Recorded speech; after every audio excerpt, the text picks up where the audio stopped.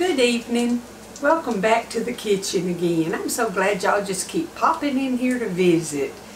I'm gonna share with y'all a good recipe today. I say that every time, don't I? Well, do I look like I don't eat good recipes? We're gonna have potato soup today, and it's easy to make. You start with 4 cups of chicken broth, and I'm using the organic chicken stock from Costco, the Kirkland's brand. And you get that to boiling on the stove, and then you add 30-ounce package of hash browns. And you want the regular string looking hash browns. You don't want those that's in chunks.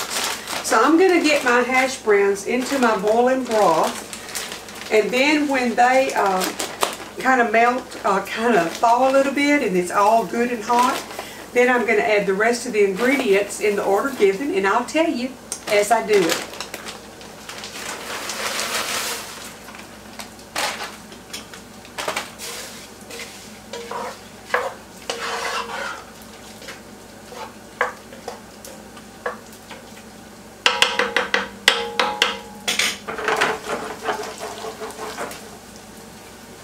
Now, I used to make potato soup where I had to bake the potatoes, mash some of them, cube some of them, and that's still a good recipe.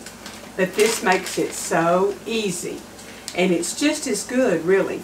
Now, I am browning off some bacon because I didn't have any already done to garnish the top with, and y'all can do that. It's your choice if you want bacon in croutons or bacon in some shredded cheese, whatever you want on the top. Now, when this broth comes back up to a boil, we're going to add in a can of cream of chicken soup, 2 cups of grated cheddar cheese, and I didn't have cheddar, so mine is Colby Jack. If you notice, the color don't look just right. We're going to add a teaspoon of onion powder, a ½ teaspoon of dried oregano, and salt and pepper to taste. I put a ½ teaspoon of salt and just a bunch of cranks of black pepper. Y'all know how I like my black pepper. So we're going to get these items in there when it comes back up to a boil. And then when the cheese melts and that's all blended, we will add in ½ cup of sour cream and ½ cup of cream cheese and stir that until it blends. So I'm going to get my bacon out of the skillet and let it be draining, and let the broth come back up to a boil, and I'll be back and show y'all what's going on here in just a minute. Okay, you can see that it's boiling, so I'm going to add my cream of chicken soup.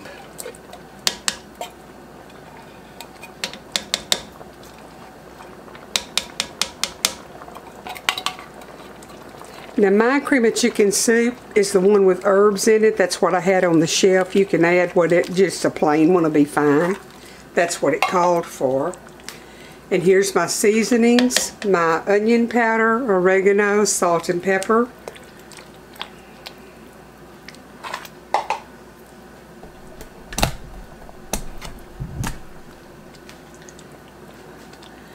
And I'm going to dump in my cheese, and I just grated it, but it kind of sticks together. So I'll have to separate them little fellers and let them swim alone.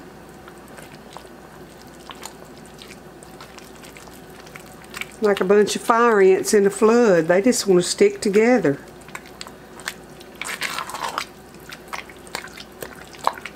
Okay, as soon as that melts, then we're going to add in the cream cheese and the sour cream and just let it simmer for a little bit.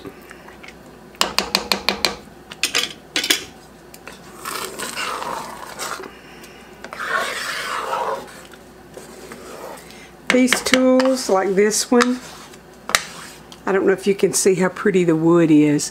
This is olive wood, and these are some of my favorite tools to work with in the kitchen, the wood. I season it and take care of it just like I do my butcher block. I put mineral oil or booze block, which is the brand of my my butcher block. They make a special cream or whatever for it, but I don't let it get all dried out. I season, and even my ones that aren't the olive wood, if your wooden spoons and all start looking white and dry, get you some mineral oil and oil them and give it time to soak in, rub them down real good, then you can rinse them off, and they'll last a whole lot longer. They won't become so brittle and all.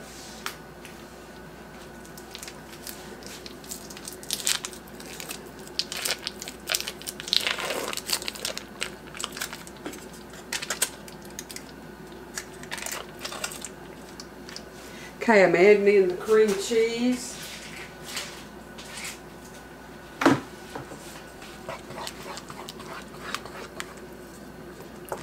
See if I can break it up.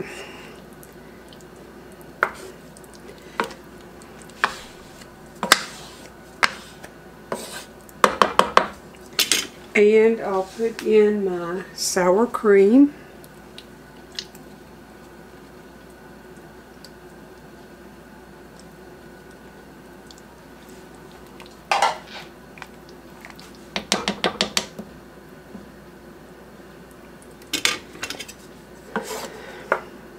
We'll just let this simmer down and cook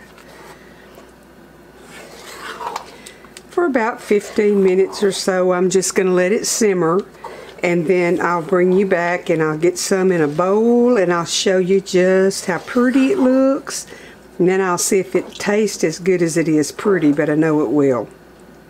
See, this is fast and easy. If you get a norther come whipping through and you want some soup, or today it just looks like it ought to be cold outside at my house. It's cloudy and dreary.